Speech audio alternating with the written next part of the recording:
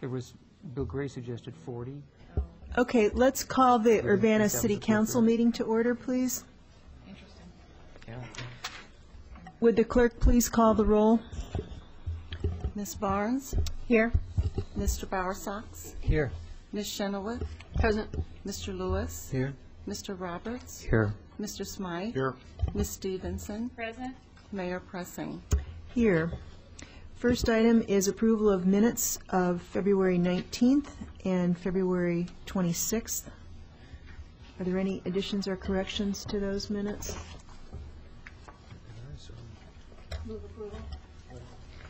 Motion by Ms. Barnes, seconded by Mr. Smythe. All those in favor, please signify by saying aye. Aye. Aye. Those opposed? Motion carries. Okay, additions to the agenda. All right, none, so we'll continue. Communications. Is there anyone who would like to address the Urbana City Council? Sir, would you like to come up? Have you filled out a little form? Okay, you can just give it to the clerk and have a seat. And please give us your name and address. My name is Jude McKenna. I live at 306 Kerr.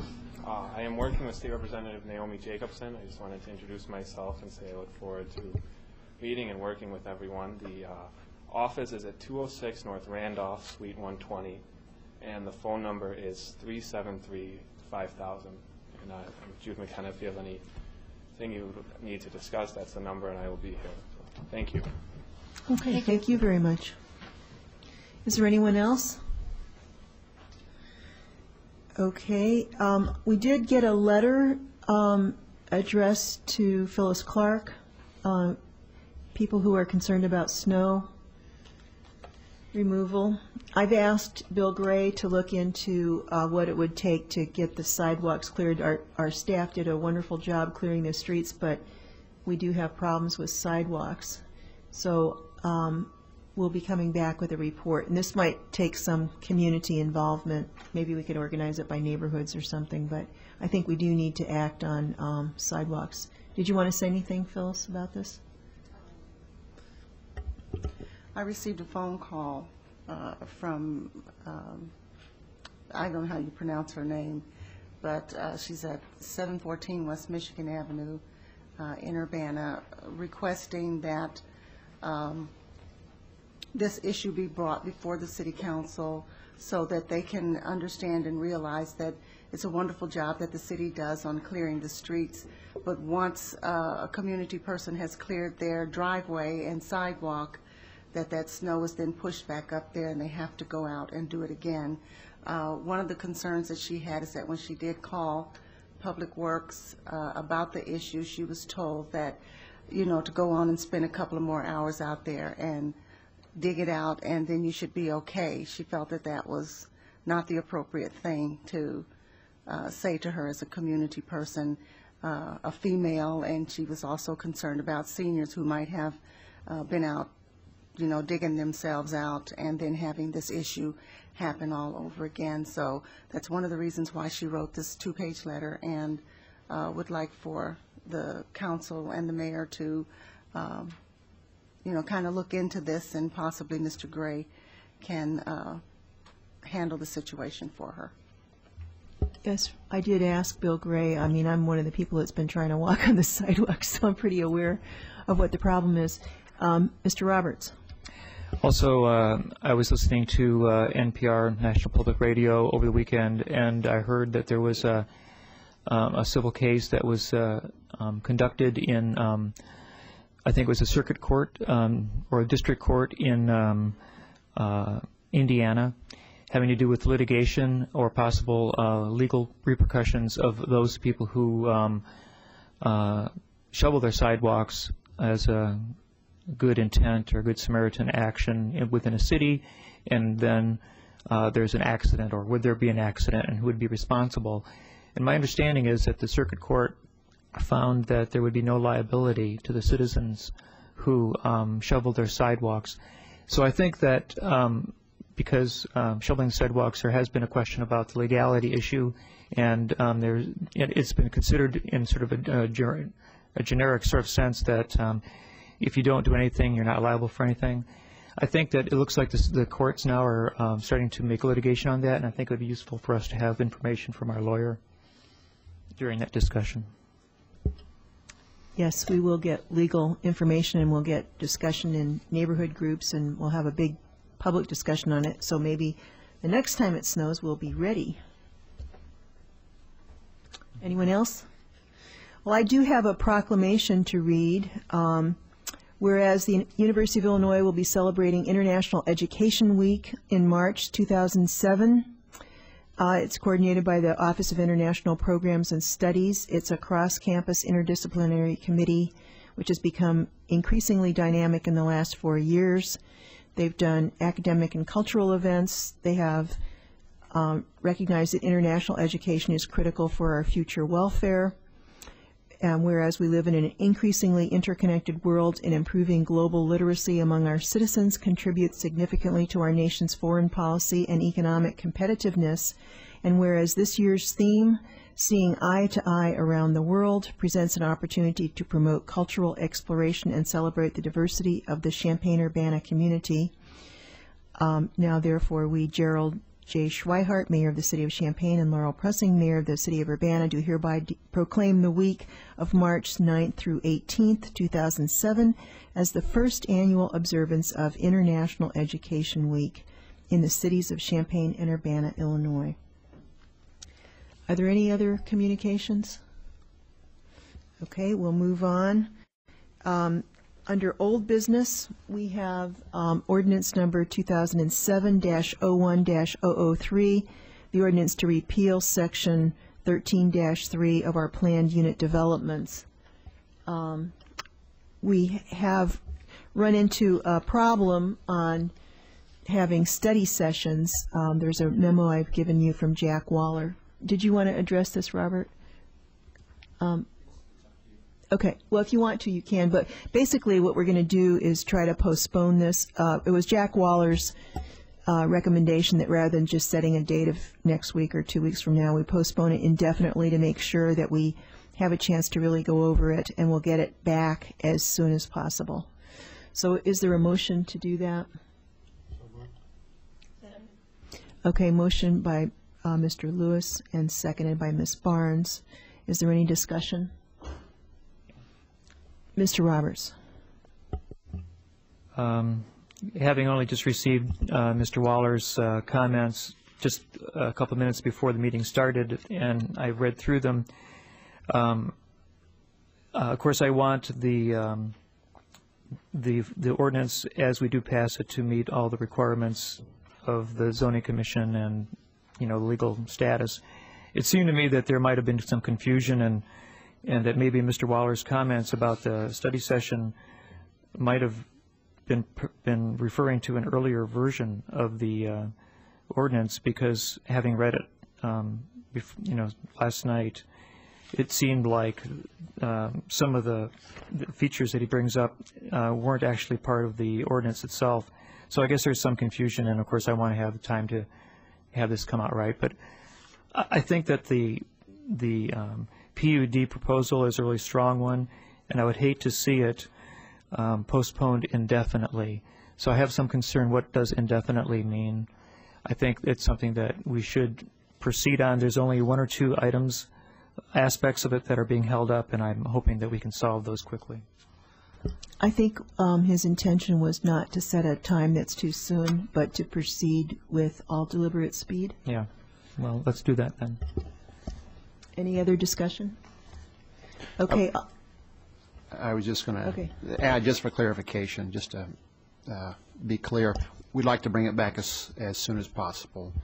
But what we're proposing specifically is to, in light of this this court case that we looked at in terms of the study session process, what we're proposing to do is just to keep what we have right now. In other words, a preliminary plan that goes to the Plan Commission, City Council, and then a final plan that goes to Plan Commission, City Council, and then that would meet. We believe that would meet the intent of what was found what was held in that Clarion versus the Village of Lisle case. But the good thing is that all the standards would be improved. We would have vastly improved standards, so that would be wonderful. Okay, all those in favor, please signify by saying aye. Aye. Those opposed, motion carries. Reports of standing committees, the Committee of the Whole. From last week, ordinance number 2007-02027, an ordinance revising the January 2007 amendments to the Urbana Benefits Program. For the committee, I so move. I second that. Motion by Mr. Smythe, seconded by Mr. Roberts. Any discussion? If not, would the clerk please call the roll? Ms. Barnes? Yes. Mr. Bowersox? Yes. Ms. Chenoweth? Yes. Mr. Lewis? Yes. Mr. Roberts? Yes. Mr. Smythe? Yes. Ms. Stevenson? Okay, that ordinance is carried. Mr. Smythe. Ordinance number 2007-02028, an ordinance amending Schedule H of Section 2393 of the Urbana Local Traffic Code requiring stop signs at a certain intersection. This is at Orchard Street and Oregon. For the committee, I so move. Motion by Mr. Smythe, seconded by Ms. Barnes. Any discussion? If not, would the clerk please call the roll? Ms. Barnes? Yes. Mr. Bowersox? Yes. Ms. Chenoweth? Yes. Mr. Lewis? Yes. Mr. Roberts? Yes. Mr. Smythe? Yes. Ms. Stevenson? Yes. That ordinance passes. Mr. Smythe. Ordinance number 2007-02026, an ordinance approving and authorizing the execution of an intergovernmental agreement with the Urbana and Champaign Sanitary District for design engineering services for the East Urbana Interceptor Project. For the committee, I so move. Second. Motion by Mr. Smythe, seconded by Mr. Lewis. Any discussion? Would the clerk please call the roll? Ms. Barnes? Yes. Mr. Bowersox? Yes. Ms. Chenoweth? Yes. Mr. Lewis? Yes. Mr. Roberts? Yes. Mr. Smythe? Yes. Ms. Stevenson? Yes. Okay, that ordinance passes. Mr. Smythe. And the last item is resolution number 2007-0204R, an intergovernmental agreement for negotiation of the renewal of cable franchises with Insight Communications Midwest LLC. For the committee, I so move. Second. Okay, motion by Mr. Smythe, seconded by Ms. Chenoweth. And because this would involve some money, Mr. Waller has suggested that we have a roll call. Is there any discussion? Mr. Bowersox. Yeah, I guess I wonder, Mayor, are there any staff joining you to speak to this one? I have some questions about the issue that we were emailed about, which is the issue of the PEG funding and how we pay for it, and also about the process, about how Champaign and Urbana will work together. So I guess I wonder if I should address those now, and if you have the answers to some of those, or how. Okay. Okay, why don't you go ahead? Well, so the first question is just the issue of how we fund it. I know I assume we all got the same email from the person who's one of our negotiators on the team, raising the question about how exactly we're paying for the consulting services to do the negotiation, which is what this intergovernmental agreement's for, and raising the question about whether or not it's really in the best interest of the public to pay for it out of the PEG fee, which is saved up in the VRF over time, or whether it should come out of the city's share and not really the public programming share, because the public programming share is for the purpose of the public programming. So I guess I wonder if other council members or if you have had any inquiries and what answers we have to that question so far. Okay, well, I think that the decision to spend the money is a separate one from which pot it's going to come out of, and if we're concerned about which pot, we can certainly deal with that. But I think we should move ahead with the agreement. That would be my recommendation. Anybody else? Daniel?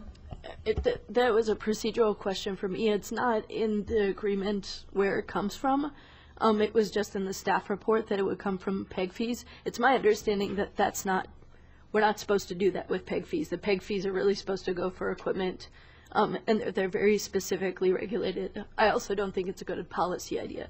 So is at what point can we express that we feel that should come from the franchise fees that have been collected by the city?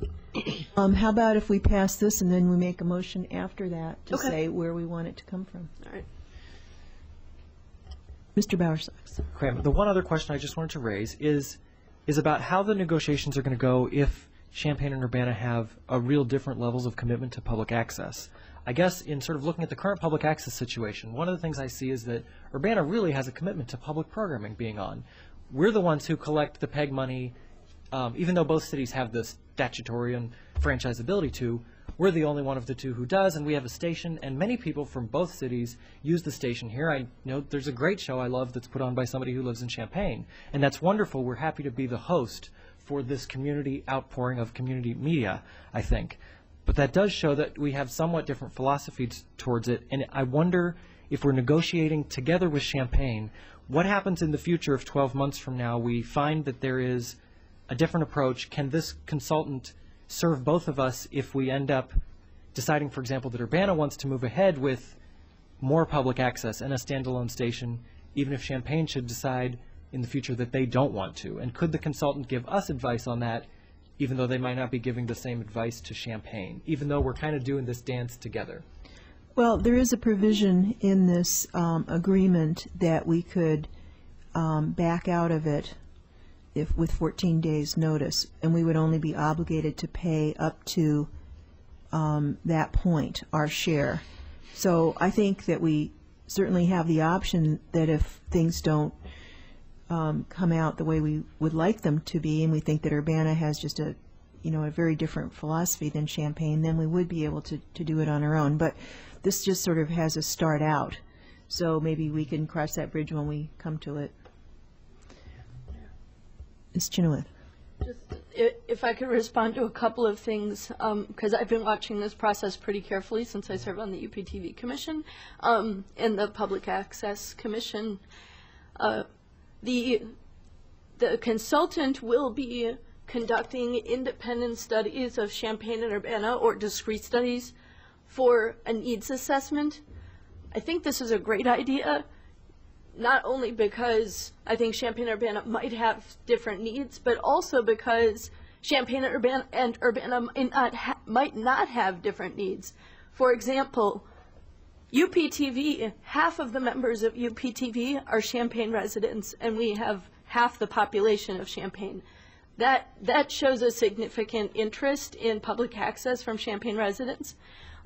When Champaign City Council was poised to vote down a resolution to support public access in the franchise agreement, over 100 people, Champaign residents, weighed in to say they want public access and public access to be a priority. And actually, the mayor and several council members changed their vote that evening to support public access as a result of that. So that's significant. The third thing is that the public access study group, of which I'm a part, there were folks from WILL and people from Parkland and all over the community. We did a public access study, which we provided to the council. It's kind of thick. You might not have remembered every detail. But what's significant about that study is that it was both Champaign and Urbana, and there was overwhelming support for public access, specifically from churches and nonprofit organizations. Those are the folks who don't have access to the big advertising dollars of cable channels, and so they have come out en masse. Churches have always been historically a supporter of public access throughout the country. We have a very strong nonprofit sector in Champaign-Urbana. I think we were actually one of the most organized cities in the country. There was a Time magazine study at some point, and so that means there's a lot of organizations in this community who can take advantage of it. So they spoke up talking about public access. So I just want to lay the groundwork that actually, based on the information and history I've seen, I think the people of Champaign support public access, and I think that the City Council and the Mayor are starting to begin to hear that more and see that. But the second thing is that in the last franchise, as you can tell, we have a PEG access with public access, and Champaign doesn't, that came out of that franchise. So it is possible for the different cities to end up with slightly different situations, but have one cable consultant who's helping to prepare that. So I think that addresses those concerns. Thank you. Anyone else? Okay, would the clerk please call the roll on Resolution 2007-02-004? Ms. Barnes? Yes. Mr. Bowersox? Yes. Ms. Chenoweth? Yes. Mr. Lewis? Yes. Mr. Roberts? Yes. Mr. Smythe? Yes. Ms. Stevenson? Yes. Mayor Pressing? I get to vote on this, too? You're going to. Okay, yes. Did we have a motion on this? Yes. We did. All right, good. Yes, we did. Kind of, it was a long time ago. All right, that carries. And there'll be then. a follow-up motion. Oh, yes, that's right. Here we go. Let Danielle do it. Ms. Chenoweth. Okay. I'd like to make a motion that we fund this consultant out of the general operating fund, which is where the franchise money goes, instead of the PEG VERF fund. And I second that. Okay, motion by Ms. Chenoweth, seconded by Mr. Roberts to pay this out of general operating funds instead of PEG funds. Any other discussion? Okay, I think we just need a voice vote on this. All those in favor, please signify by saying aye. Aye. Those opposed? Okay, that motion carries. We don't have any reports from special committees, I don't believe. Reports of officers, Tom Carino, and then Anna.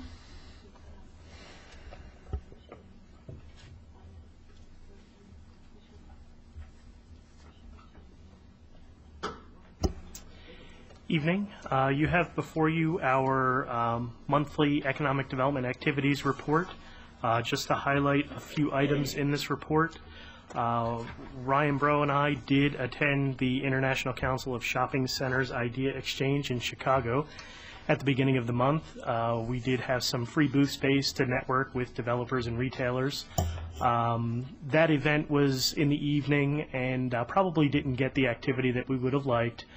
We did have a retailer stop by and several developers, so there was some activity. The real action was the next day when the retailers had their booths set up and we were able to work the room. And we're very excited that some retailers said they were already looking at Urbana and had already been doing some site surveys in the area. And then other retailers were excited about the large projects that were going on here, the Menards and the Myers projects. So there is interest in Urbana, and some of those retailers, like I said, have already been here. So that's very exciting, and we're getting some national retail attention that's going to be drummed up over the next couple of years here. So that was pretty exciting. Thank you, Tom. Mr. Roberts. When retailers are interested in Urbana, do they make a courtesy call to the city offices, or do sometimes they just come in and we have no idea that they're looking at our properties? It depends on the retailer. I would say most retailers work through intermediaries that don't necessarily divulge who their clients are. We'll get a call saying, I'm a real estate consultant. I'm working for a general merchandise retailer looking for a site. They need this, this, and this, and then we help with their site selection, tell them about programs that are available, that type of thing. So most retailers won't tell you specifically that they're looking for a site. They want to maintain some anonymity because they don't want to tip their competitors as to what sites they're looking at, because then competitors can get involved bidding on those same sites. Or they don't want their competitors to know what markets they're looking at because, again, they don't want to compete with those retailers. So they will generally not tell us ahead of time when they come to the city to look. Anyone else have a question? If that's it, I'd like to introduce Anna Hochhalter. I believe most of you have met her, but she's going to give you a brief update on what's going on as far as public arts in the city of Urbana. Thanks.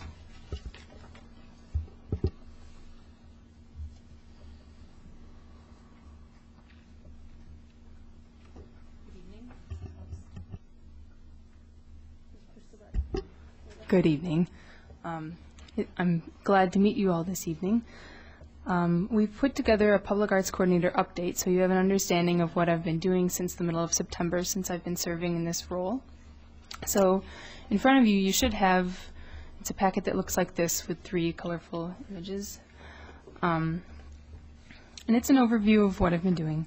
So the first part of my work here has been to try to understand what's going on in the city, who's doing what projects they're involved with in terms of the arts. And I've put together a community desire list, which is at the back of your packet. And in this investigation of what people are doing in the community, I conducted many interviews and tried to have a good representation of ages and ethnicities and backgrounds, and in the community desire list, you see that 20 people's views are represented. And when I was talking to them, I was asking them not only what they're involved with presently, but what they would like to see happen in the city of Urbana and in the community in terms of the arts. I'm also putting together an inventory of arts venues and organizations and existing visual art sculpture that's already installed. So now I'm going back to the front of the page, and I'll go through the rest of this update document with you. I've been researching what other communities are doing in terms of public art, specifically looking at Seattle, San Diego, and also smaller cities such as Elgin. And if you turn to the middle of the packet, you'll see an overview of government-sponsored public art. And this is a handout that I think is helpful because it has several quotes that are bulleted with arrows that are general. It gives general information about what other cities have done and some guiding principles. And in the middle is a general idea of definitions, both about what public art is, different selection processes other cities use, as well as different means of funding. I'm sorry I'm having you flip through the packet a lot. I've also been helping to create the Public Arts Task Force, and you all successfully appointed 15 members last week, and we're all very excited about the process that's beginning. I've been assisting in creating the press releases and making sure people knew that this opportunity was happening. And I will be serving as staff for the task force. Other projects that I'm working on putting together proposals for include a pilot project that incorporates arts into the infrastructure. And this is a conceptual design for a newspaper rack.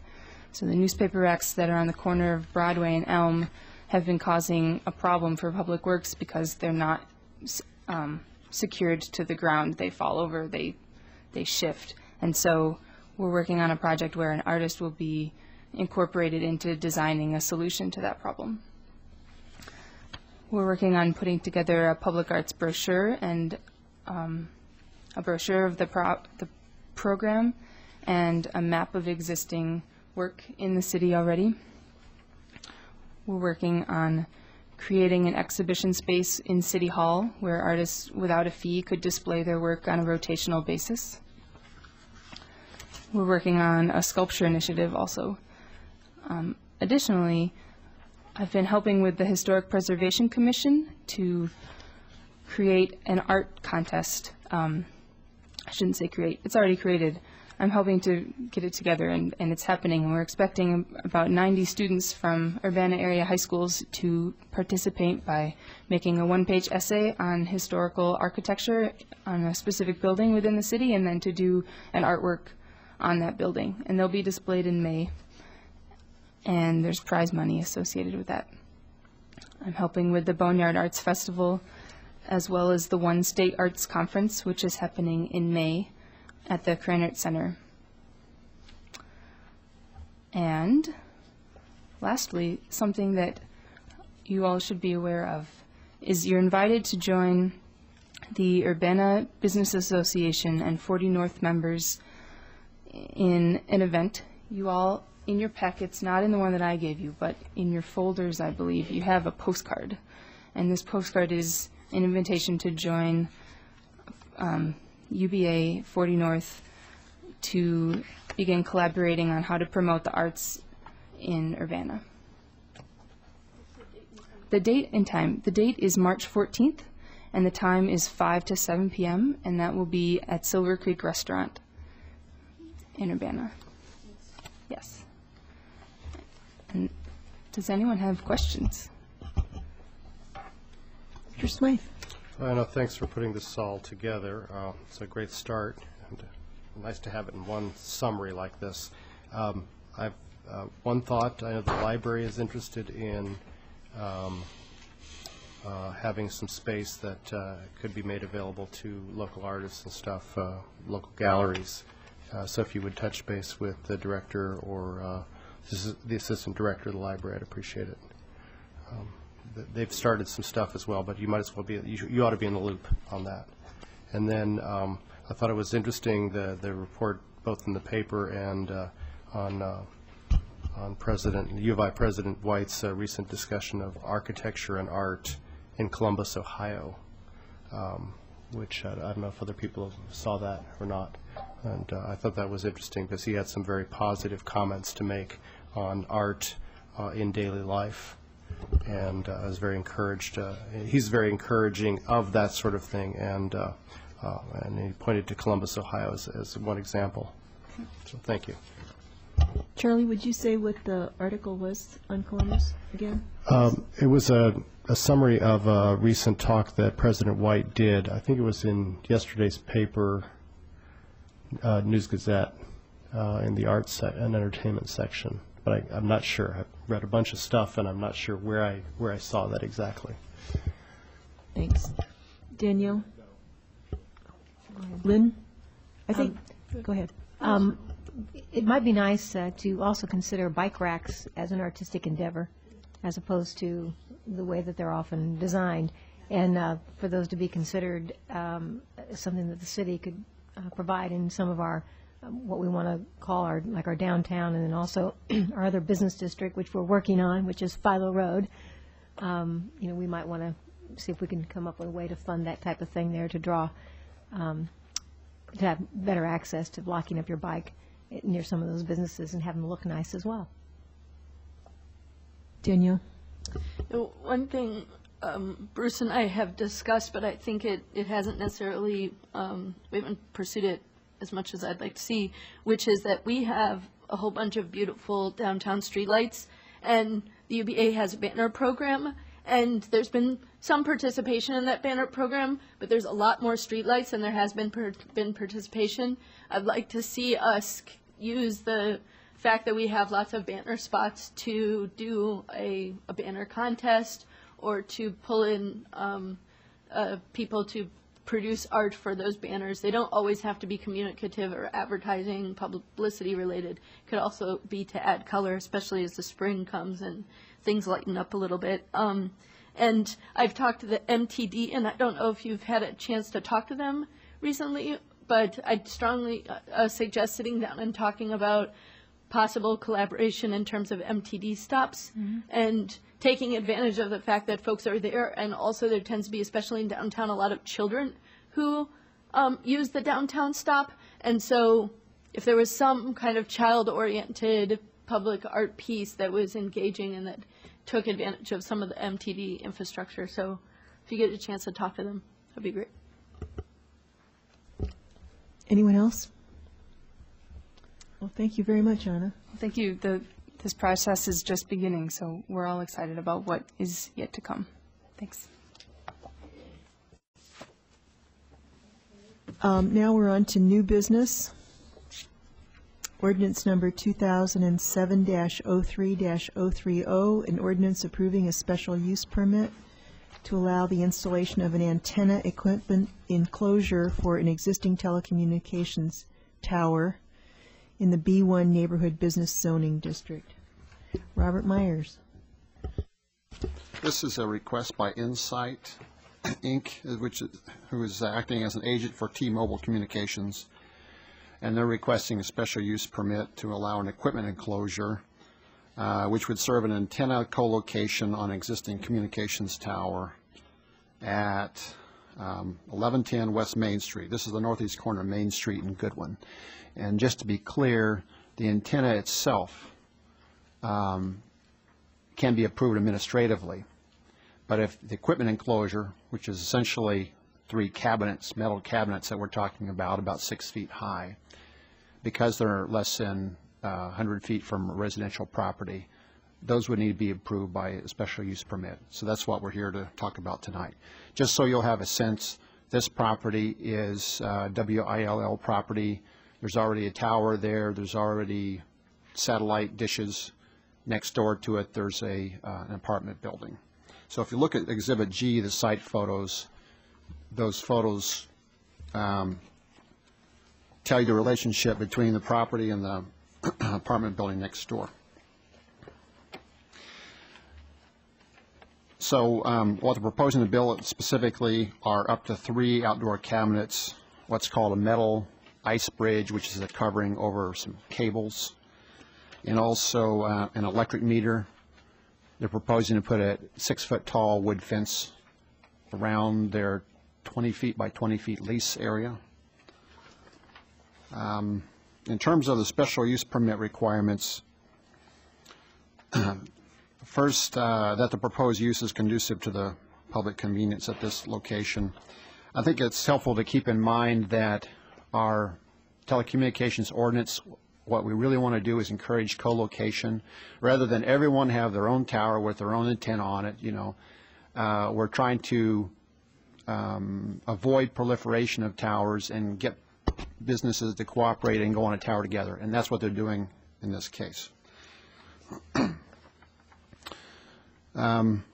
Second, there's the question about would it be injurious or detrimental to the district in which it's located, and city staff finds that it's not going to change the essential character of the neighborhood. If you look at Exhibit G, you'll see that there's already a tower there, there's already satellite dishes, etc., so it won't change the essential character of it. So in summary, the proposed use would be conducive to public convenience. It would not be injurious to the public welfare. And at their February 22nd meeting, the Urbana Plan Commission voted 7 in favor and 1 against to recommend that the City Council approve the request. City staff and Plan Commission are both recommending approval of the special use permit. With 2 conditions, I'm sorry. One, that it shall conform the attached site plan. Second, that it will obtain all necessary building permits from the city. If you have any questions about the application, I believe there's a representative of the applicant here this evening. Mr. Smythe? I move approval of ordinance 2007-03-030, an ordinance approving a special use permit along with the two conditions. Motion by Mr. Smythe, seconded by Ms. Barnes. Is there any discussion? Mr. Roberts?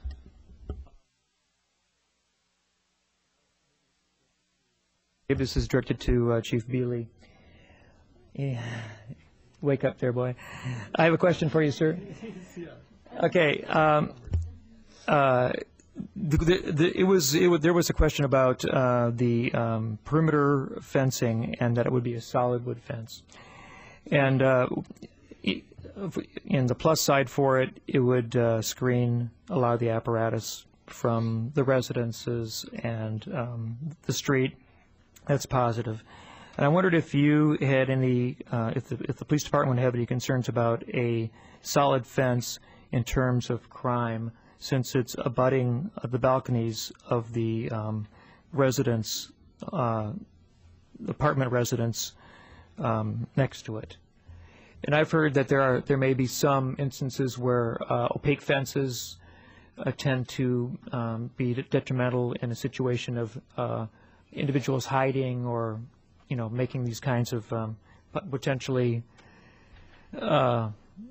concerns, actions of concern. So I just wondered if you had a thought about that. To begin with, I believe anything that happens on that property is University of Illinois police jurisdiction. So I can't speak for the University of Illinois. Okay. If it were the Urbana Police Department, I don't believe there'd be a concern. Okay. Thank you. Mr. Lewis? I'd like the representative to address the public's concern about health and safety issues with regard to the antennas. We had some residents in the area concerned about health concerns by increasing the intensity of frequencies coming to the tower and the impact on neighbors in the immediate area. Could they address that? Would you just have a seat and give us your name and address, please? Sure. My name is Ray Schenkel. I'm with Insight Incorporated. I'm representing T-Mobile this evening, and their address is 8550 West Bryn Mawr Avenue in Chicago, Illinois. To answer your question, T-Mobile purchased this license to operate these frequencies. The FCC has very strict guidelines on what on the RF exposure, on what these antenna facilities emit. There are over 1,500 sites in the Chicago land trading area, and that includes Central Illinois. And we are operating on just about everything you can imagine: church steeples, grammar schools, retirement facilities, hospitals, rooftops, anything and anywhere that we can place these antennas to eliminate the proliferation of towers.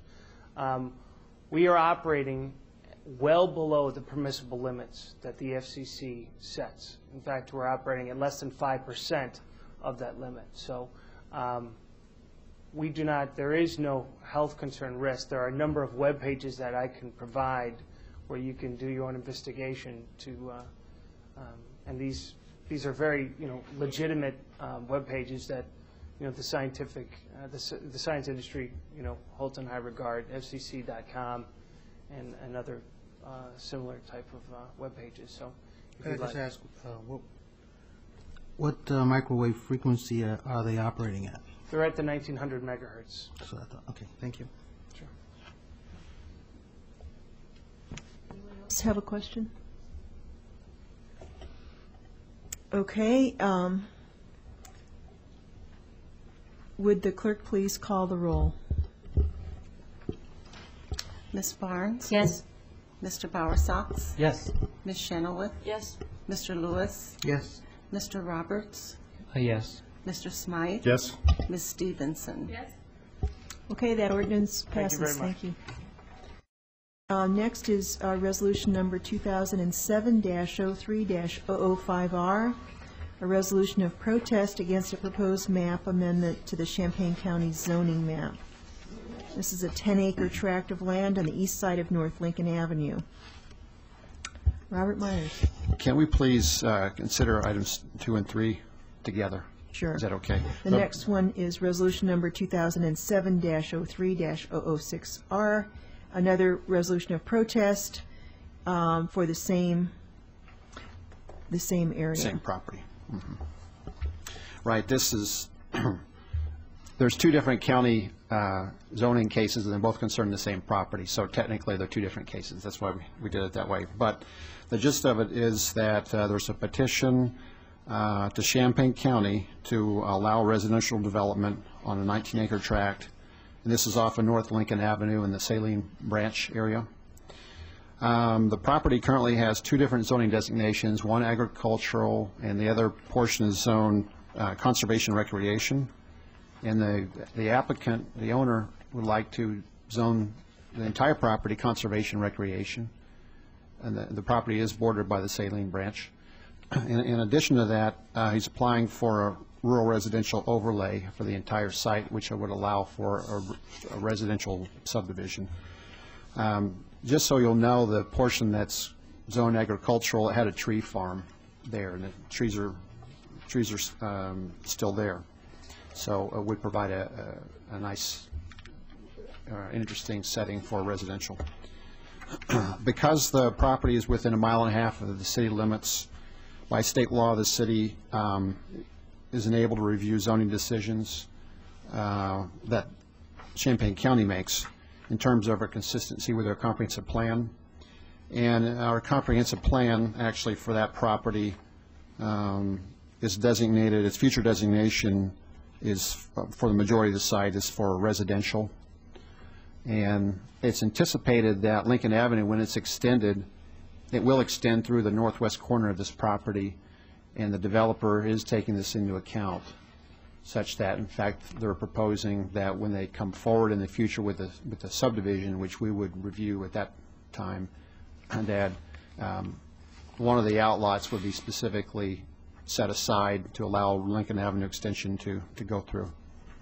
But just to be clear, right now, what we're talking about is just the zoning portion.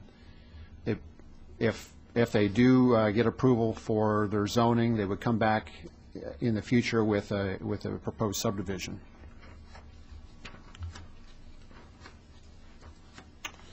In summary, the proposed rezoning is generally compatible with the comprehensive plan's future land use designation for residential. A portion of the site will be dedicated to the future Lincoln Avenue relocation. The case, in terms of our evaluation for the LaSalle case criteria in terms of zoning, the zoning would be acceptable because the site and surrounding area are generally suitable for a proposed zoning district. And also the Plan Commission voted on February 22nd, 8 in favor and none against, to recommend defeating a resolution of protest for this proposal. Now, just to be clear, there's 2 resolutions attached, and if you want to approve the resolutions of protest, if you want to protest, vote yes.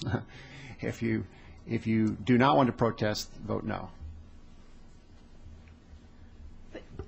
No, it's Could you explain that a little bit? Why are we getting faced with these things which are pretty confusing? Did the city council used to approve things, and is this a recent change in the law that we have to vote against? I think we have to vote no if we don't want to protest it, right? Right. Yeah, we're doing it But exactly as why don't we've we do done it in the way it past. used to be done, which was if it comes through, we approve it? We're doing it exactly as we've done in the past. It's written such that you would have the opportunity to protest if you decided to. If we wrote the resolution such that you could only protest, you would only have the opportunity to do one of 2 things. You could either approve a resolution of protests or not approve a resolution of protest. So you need to have the opportunity to protest it if you should choose to. Okay, because otherwise you'd be voting on it. If it didn't get enough votes, you'd have to have another motion to protest. Yeah, you have to come back Okay, again all right. and set up a new protest. Thank you. Are there any other questions on this? All right. We need a motion. We need a motion. I move in omnibus fashion resolution numbers 2007-03-005R and 006R.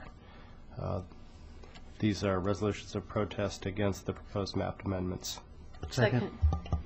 Okay, motion by Mr. Smythe and seconded by Mr. Lewis. I have a question. Yes. Ms. Chenoweth. I received correspondence from the petitioner, the Calantis family, and their concerns regarded sidewalks and street widths, et cetera, which aren't addressed in this. So could you just clarify, since I assumed that their concerns had something to do with the vote this evening, and upon looking at what we were voting on, it didn't seem to address what we're voting on. It's a different case. The question is about sidewalk width, street width, and the improvements will be handled when we review the subdivision itself. Okay. The land uses would be approved through the zoning, and then the actual improvements would be approved through the subdivision regulations in the subdivision. Okay, so that might be something that's coming to us in the future. Right. Okay, thanks. Mr. Bowersox. Yeah, and actually, for this project, that stuff would come in the future, but I think, Danielle, that this case you're thinking of is the Debbie and Sana case, the Brickhouse Road project, which is still scheduled for the 19th here in 2 weeks, I think. Yeah, we have 2 similar cases. I that have are too both many in the pieces of ETJ. paperwork on my kitchen table. It's time to go home and clean up then. Yeah. Okay, anyone else want to comment on this one? Just as a reminder, so if you're interested in protesting this and forcing the county to increase its number of votes, you vote yes. If you're in agreement with what the Plan Commission says, which is to allow this to move forward, you vote no. Okay, all those in favor of these two resolutions to protest, please signify by saying aye. All those opposed? No. Nay. Well, those resolutions were defeated. So, okay, thank you very much. The next is mayoral appointment. Barbara Gladney, I'd like to appoint her to be one of our representatives on the Cable Franchise Committee to replace Jim Gitz. So move. I would like to second that. Okay, motion by Ms. Barnes and seconded by Mr. Roberts. All those in favor, please signify by saying aye. Aye. Those opposed? Okay, she's appointed. I think she's very qualified. There being no further business, this meeting is adjourned. Thank you. Thank you.